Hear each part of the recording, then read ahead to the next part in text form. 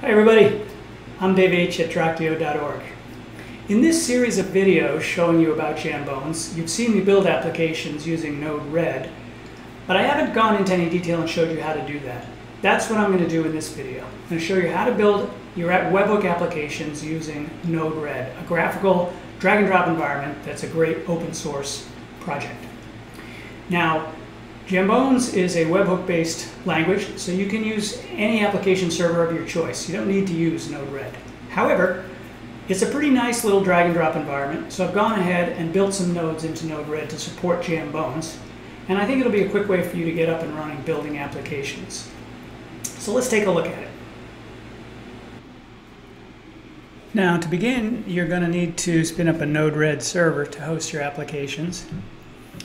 I'm not going to go through how to do that. It's all documented really well on the Node-RED website.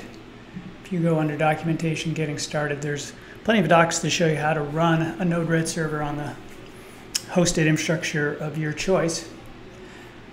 Once you do get the server running, and I've got a new Node-RED server I just spun up here, what you want to do is add the jambonz support to it, add the jambonz nodes. So go from the menu, Manage Palette, go under Install, search for jambonz, and just click to install the latest plugin.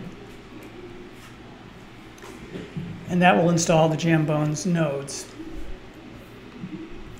It'll add them to the palette on the left-hand side here, down at the bottom. And you can see the layout is we've got things we can drag and drop into what they call a flow document that is actually our application.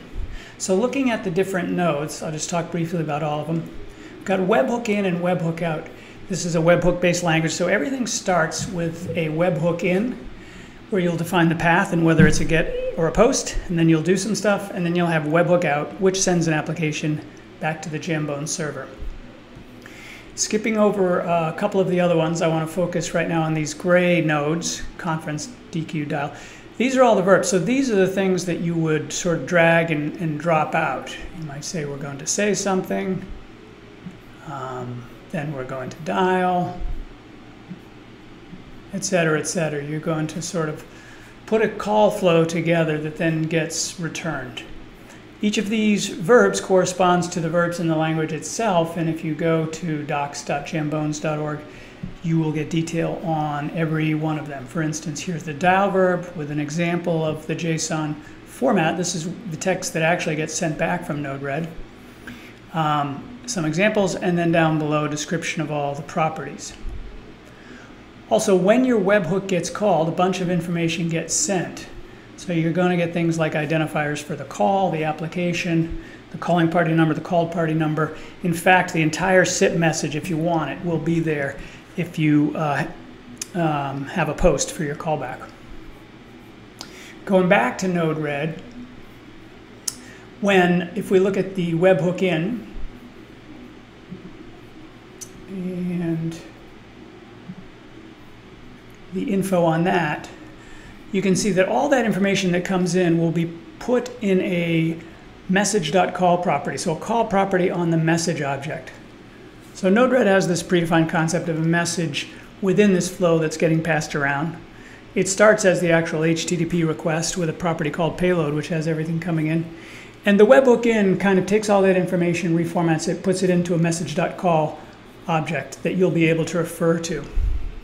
That's for everything except for a user authentication webhook. That's a little different, and there the property is called auth request. We'll look at that shortly.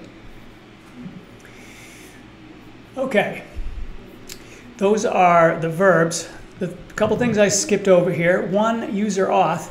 This is actually used when we're authenticating a user, so a SIP user. SIP users can register with the platform, and jambonz delegates through a webhook the authentication of that user to you. And you will get a message.auth request property that will have all of the information in the SIP authorization header. It's up to you then to take that SIP username and domain, look up a password, and then indicate whether or not this user should be admitted. Most of that work, most of that heavy lifting is done for you by the user auth. All you really need to do is somewhere prior to calling it, look up the user and the password, the user and the SIP domain that you've got in the incoming webhook. Retrieve the associated password, which can either be plain text or, if you prefer to store a hash password in your database for security, that's a good idea.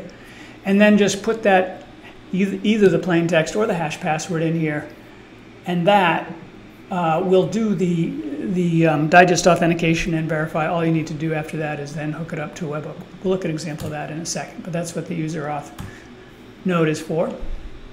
Audio in is kind of a special purpose. You can receive live audio feeds from jambonz. This is a node that implements a WebSocket server, receives that live audio, and actually uploads it to an S3 bucket.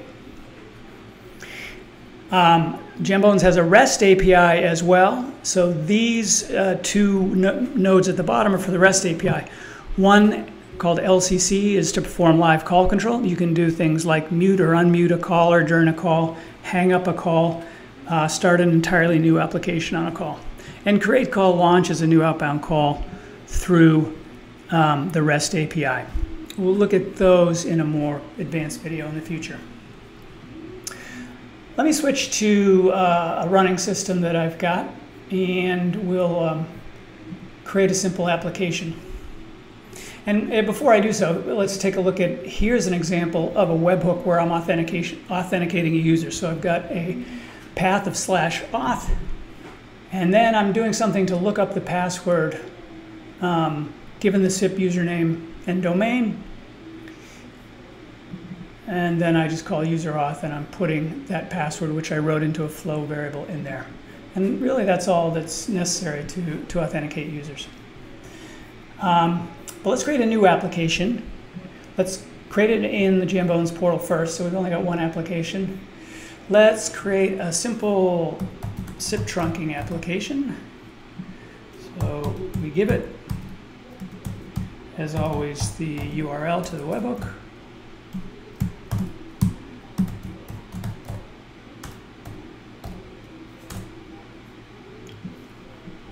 And we have a webhook for call status as well.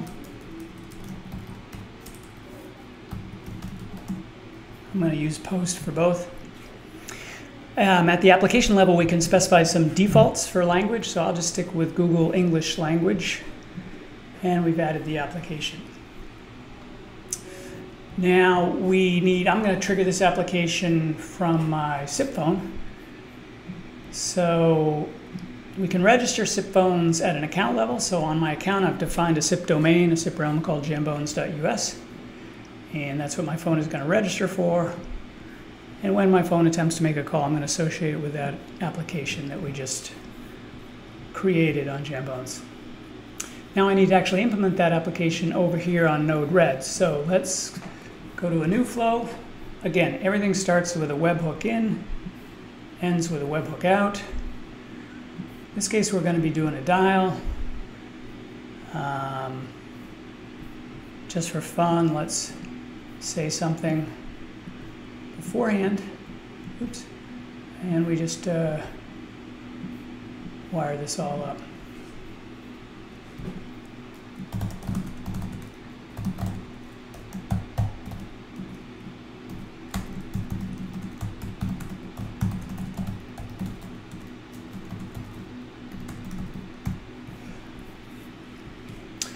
I've got some choices here, so I can stick with the application default vendor, which is US, but if I wanted to, I can change this specific command to anything. Just for the fun of it, let's change it to UK English.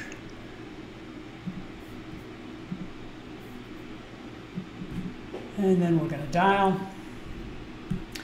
I'm dialing a phone number. In this case, I'm going to dial on the mess. I'm going to take that call property that I mentioned, which is going to come in from the webhook with a bunch of information, including the dialed number, and I'm just going to send the call out to that dialed number through my SIP trunking vendor. I've got a lot of other options I can do. Let's just maintain whatever I get on the caller ID in, which is going to come to me in that front property. I'll just maintain that on the outbound leg. That's all I'll do for now. We deploy the application. Oops, something that's not done yet. I did not configure the path. So that matches how I defined it in jambonz. And now I've got an application. If I dial this, and I will dial my cell phone, and we should receive the call. Using jambonz. Please hold while we connect your call. With the English voice.